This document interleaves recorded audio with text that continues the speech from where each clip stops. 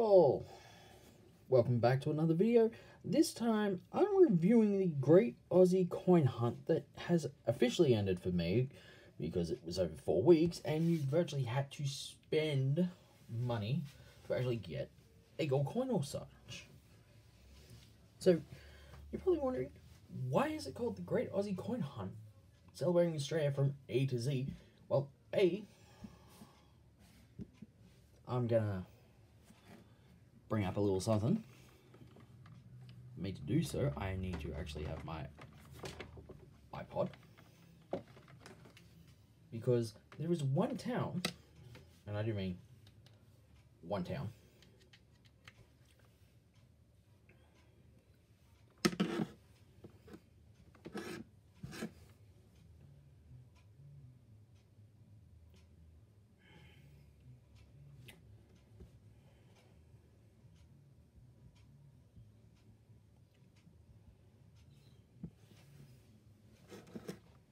because when I get to one letter, there's actually one town in the whole of Australia that only starts with X.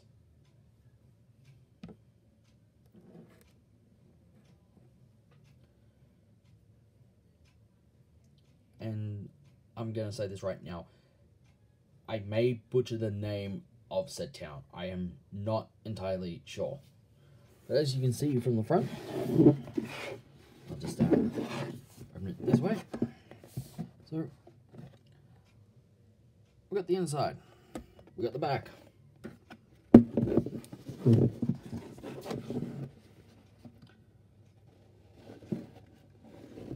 As well, so let's turn it around. So we have the coins themselves. So starting with A, we actually have the Australia Post. We've got boomerang, we've got cricket, didgeridoo, esky, football. G'day mate, for G. I is the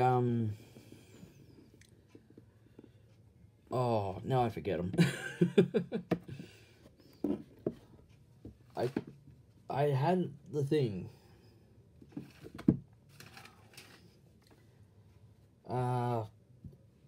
I know H is hit the hills hoist, J is for jockey, K is kangaroo, L's the lamington, M's the meat pie.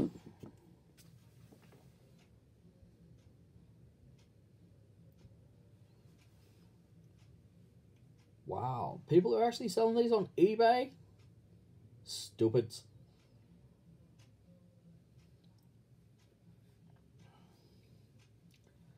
So, I think that's the ice.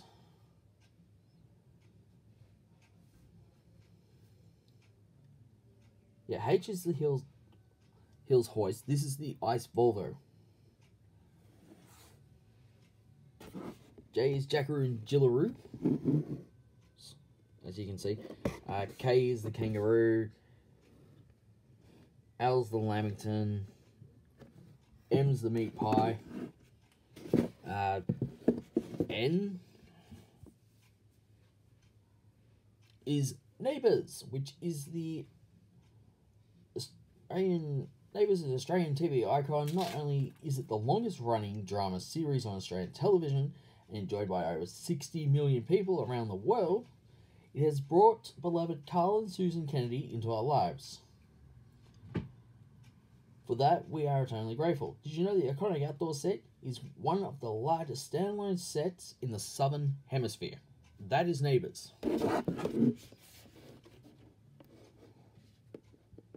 O is the Outback, because of the windmill. Now this is where it gets interesting, because we got the platypus, as you can see, if you can say it. Then we got the,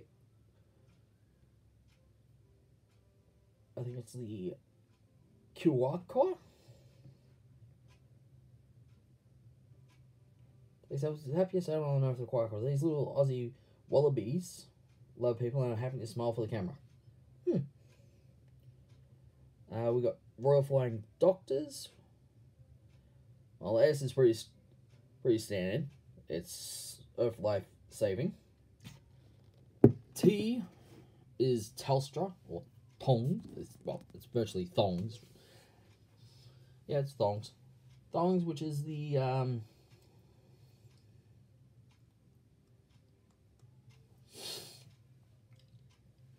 from the beaches to the shops, even the local RSL. They're perfect for summer for protecting feet from burning sand, sizzling footpaths, and prickly bindies. But dedicated Aussies can be spotted wearing them all year around. Did you know Kylie Minogue rode a giant thong at the 2000 Summer Olympics, the 2000 Sydney Olympic ceremony? I know I'm going to cop a lot of flack here, but U is actually the ute. It's not a truck. This is a ute. In Australia, this is a ute. Plenty of room for bikes, dogs, and surfboards. Ute is a true blue Aussie invention. Suck it, USA. You're driving around in utes. You're driving around in utes that were invented in Australia. So,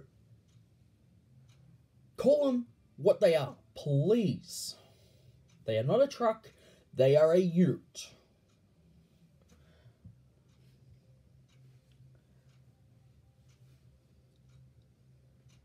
From its origins as a pig transporting passenger car to becoming one of the most popular working vehicles in the country, the ute is deep-seated in Australian culture. Did you know in 2018, 3 of the top 4 selling utes, or selling vehicles in Australia, were utes, I should say. V is Vegemite. I don't like Vegemite, so...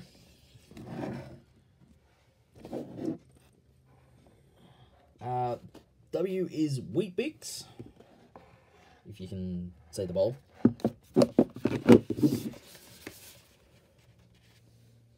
So W is Wheat Bix. Now this is where a little bit of history.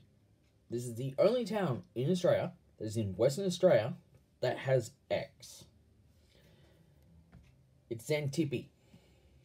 Around 240 kilometres north of Perth, X marks a spot on this tiny community in the region of Delawinyu. The 20 residents of Xantippe are very proud to live in the only place in Australia that starts with the letter X. Did you know Xantippe doesn't qualify for its own postcode? So it shares code 6609 with Delawinyu, which is 33 kilometres away. Y is the Yowie, or the Yowie? Yeah, Yowie.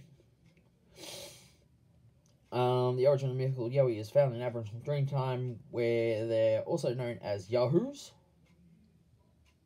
Wow, Yahoo can actually be sued into oblivion for that.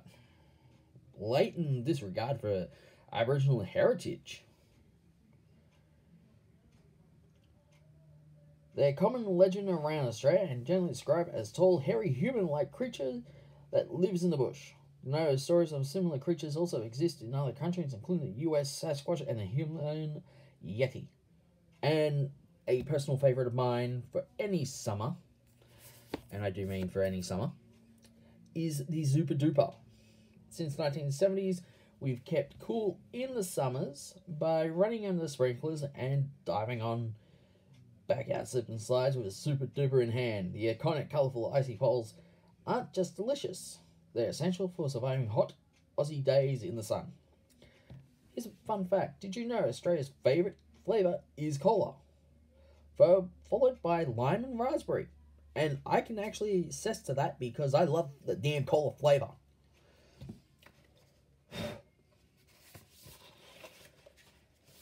So you're probably wondering, what am I going to do with all 26 coins? Am I going to spend it? No. No. I am not going to spend these 26 coins because the folder alone actually cost $9.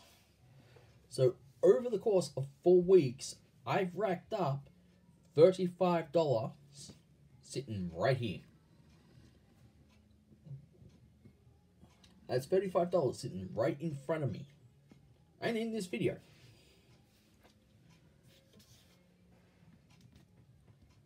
Though I'm not actually going to talk about every single coin, because the boomerang is a classic. The classic boomerang is a treasured link to many generations of indigenous history, and during Asians cricket, well, you can virtually play cricket anywhere now. I mean, you can play it on the beach, you can play it indoors, you can play it on a field, you can play it in the park. Didgeridoo, the singing sounds of didgeridoo are merely associated with Australia around the globe. The air ski, best thing to have during summer,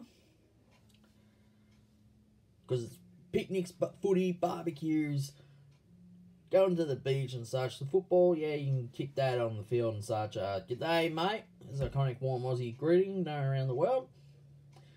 Though, in some cultures, I'm not entirely sure what some cultures actually call it, because I have no idea of how to translate "g'day, mate" into Japanese, Chinese, or Indian or Hindu or whatever.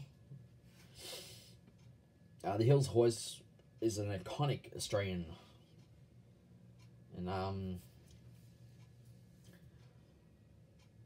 fixture from my childhood, because I remember running out, grabbing onto the hill horse and just going around in a circle. Yes, you wouldn't believe it, but I actually used to swing on a Hills Hoist just bare hand. And they were tough as nails in the day. Now, they're just pieces of shit. And I can virtually say that. The Hills Hoist was actually made from stronger material than what it is now. The Ice Volvo, for over 110 years, the Arnott's Ice Volvo has been a favourite treat in homes and offices across Australia. Yes, I love them. They're the best biscuit to have. The Jackaroo and Jillaroos and Jillaroos are enduring reputation of the adventurous and rugged Australian outback. Country born or new chums, these young Aussies are heroes in training. Yeah, there are schools that teach skills such as horse handling, sheep shearing, and mustering to young Jackaroo and Jillaroos hopefuls. The kangaroo, well, the kangaroo is an Aussie icon. Lamington is exactly the same. So, Lamingtons are Australia's national treasure as well. The meat pie, 1880s LA became famous for a particular dish sold by street vendors, the pie floater, a dish of an upside down meat pie served in a bowl of pea soup. Ugh! Now, I'll just take the good old 4 and 20 and the Angus ones. Now, we've been over Neighbours, been over the Outback, Platypus. Actually, the Outback, which is the, you'll find it out near Whoop Whoop and beyond the Black Stump. It covers the top end, the red centre, and the mysterious Never Never. The Outback is one of the largest intact national areas on Earth. And it's in our very own backyard. And I do mean it's in my own backyard, because I can go and see the Outback whenever I want. It's just that I don't want to. I'd rather go to Disneyland. It's like, yeah, that's on my to-do list later. As in, like, when I get around to it, I don't want to go to the Outback and go, well, here's my review of the Outback. It's hot, it's everything. Considering that the temperatures can range between minus 10 degrees Celsius to 50 degrees Celsius. Yeah, you don't want to be stuck out there in 50 degrees Celsius day, because you will be wanting water, and more water. Minus 10 degrees Celsius, that's beyond freezing of water.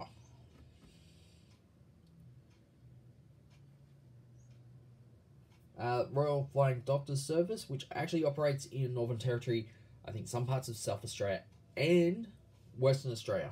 Mainly Western Australia and Northern Territory. The Royal Flying Doctors Service helps someone every 2 minutes on any given day These heroes provide primary healthcare and emergency services in rural and remote areas of Australia,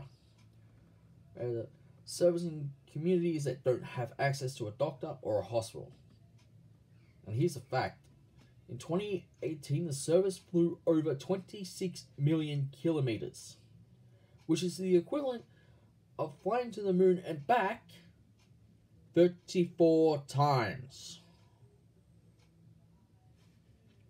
Yeah, I'm letting that info sink in, because 34 times, which is 26 million kilometers, that is well and truly a lot of Ks on the old speedometer.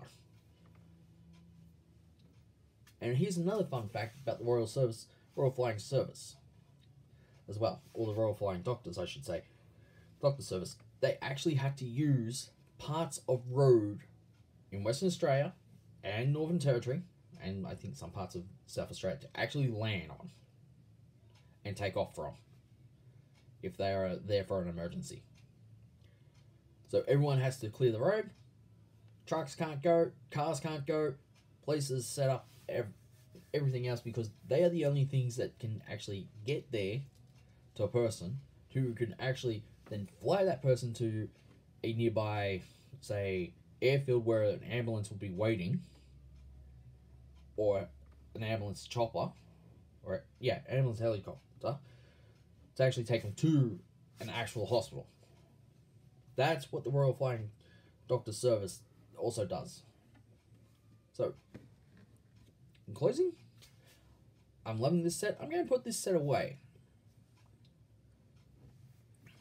And I do mean I'm going to put this set away because I'm just going to keep it. I'm going to keep it. I'm not spending the $1 coins that I collected over 4 weeks. The third week was massive, because there was also a road trip as well.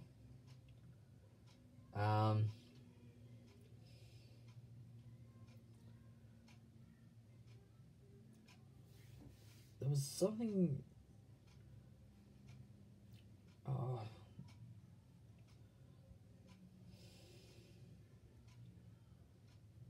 Images, because they had a thing for like week by week. Now, I don't even know where it went to.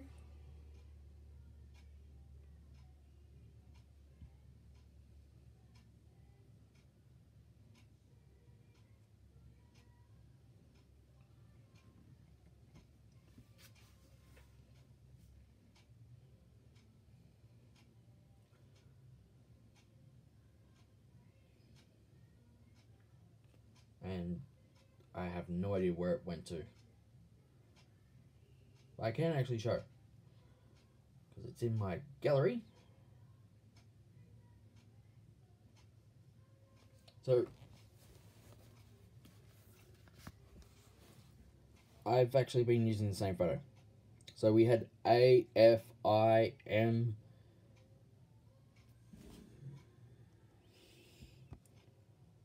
S, and X for the first week. Week 2 was B, D, J, O, R, U. Week 3 was the one that nearly killed me. It was 8 coins. G, H, K, N, P, Q, B, Y. And today, I got C, E, L, T, W, Z. So, that's all 26 coins.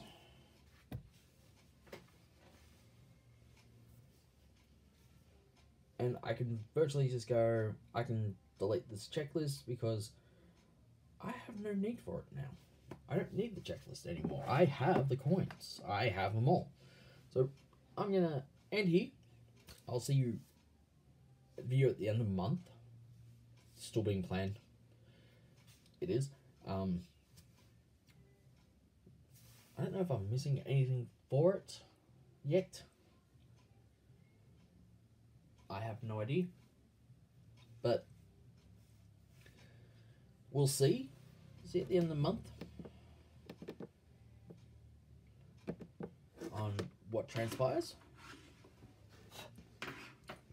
thank you for watching. Comment down below what you'd like to collect, and let's discuss. Let's have a discussion about collecting.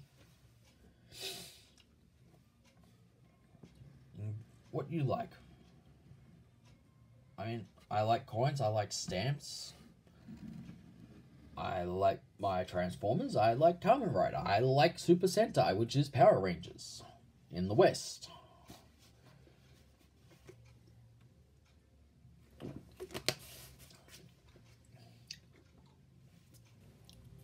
I love Lego minifigs. Seriously. She's Two-Face.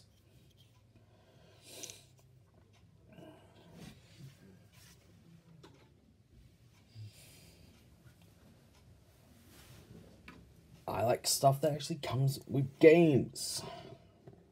Like Jack Selly here, who came with the Avatar the video game for Xbox 360 and PS3.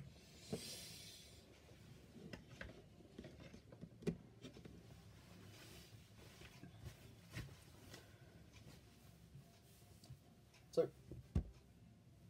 I'll see you next video. Like and share the video as much as you want. Tell your friends.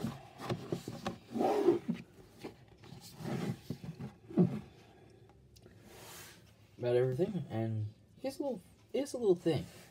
There's the ute, there's the dog, there's two people enjoying what looks to be like one's a super duper and one's a Vegemite sandwich.